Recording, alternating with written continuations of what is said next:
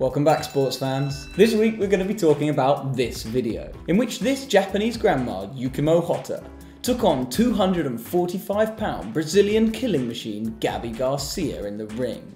And what happened next will shock you. Granny bounces off one side, she bounces off another, she bounces off another, and then...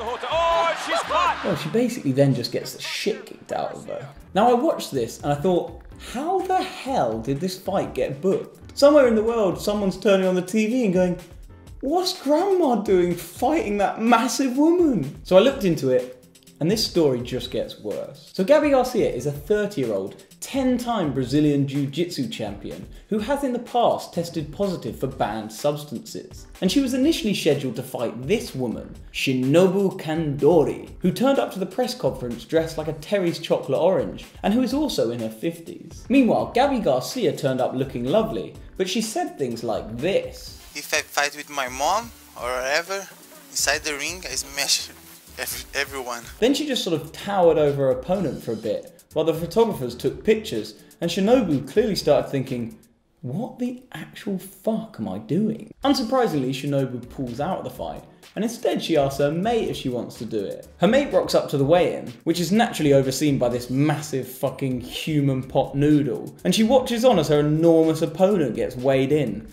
thinking, why the hell did I come dressed as one of the biker mice from Mars? Then when she actually gets to the ring, guess who's there to give her an encouraging little pat on the back as she goes into battle? Yep, you guessed it, the Terry's chocolate orange. This time dressed more casually as a packet of peanut M&Ms. Viewer discretion in this next bit is advised, especially if you're the kind of person who doesn't like watching old ladies get the shit kicked out of them by jiu-jitsu champions. Hotta trying to punch back, but it's simply too much here. Garcia throwing some punches here, going for the ground and pound finish, hammer fist, right hands, the referee says that is enough. Now this granny-shaped punch bag, Yukimo Hotta, she's not only 50 years old, but a little Google of her finds that this is the kind of fighting that she's used to. This is her in the white way back in her prime, 22 years ago.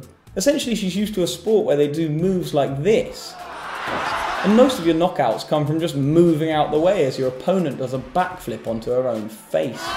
You can just see poor Yukimo in the back with the chocolate orange going, you sure she's going to dive on her own face if I do the rope thing? And the chocolate orange going, yeah, a few bounces off the rope is all it'll take. And then this happens. Back in Yukimo's heyday, when I was still in nappies and she wasn't yet, I remember Yukimo used to get thrown around the ring for a good 25 minutes before she'd stand up like an angry Michael McIntyre and be absolutely fine. Sadly, this time it just wasn't to be. And this story went the same way as all stories go that start an old woman got into a ring with a young jiu-jitsu champion. R.I.P. Yukimo. Rest in pieces. You can take your grandparents out to brunch, but with one punch we can knock your grandparents out.